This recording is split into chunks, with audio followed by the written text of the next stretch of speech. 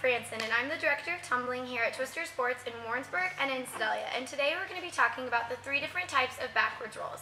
And I'm here today with Gracie, and we're going to start with a squat roll first. So she's going to face forward, arms up by her ears. We start in a basic squat position with our bottom down and hands flat on the floor. We have to make sure that we tuck the head and keep our eyes on our belly button. We're going to keep a curved back, roll backwards, pressing hands firmly on the floor, roll and stand and finish. Very good. Okay, so the next thing that we're going to do is our back pike roll. It's important. Go ahead and face this way. Arms up. Scoot forward just a little bit for me, babe. Thank you. It's important in a back pike roll. The most important thing for you to do is to keep your legs completely straight the entire time. So she's going to keep her legs completely locked out, bending forward, catching her weight in her hands as she goes back, and all the way through that roll, keeping those knees completely straight. The next roll that we're going to do is a back extension roll.